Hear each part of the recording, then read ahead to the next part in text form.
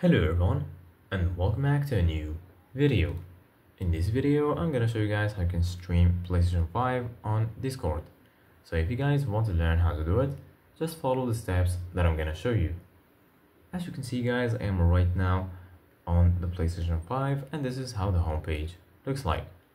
So right here, as you can see guys, you're gonna find the games and applications you have. If you go to the game library, right here you're gonna find a list that includes all of the games and apps installed on your PlayStation 5. Here in the left you're gonna find PlayStation Plus and also PlayStation Store, and right here in the top you're gonna find all of the sections. Here you're gonna find games, media, search, settings, and lastly right here you're gonna find your profile icon.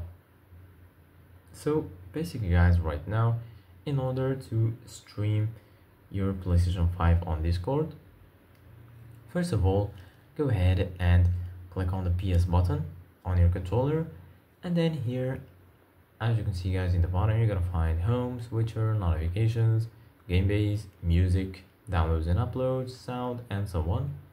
Go ahead and click on game base, and then once you do that, right here you're gonna find friends, parties, messages, and lastly right here you're gonna find Discord.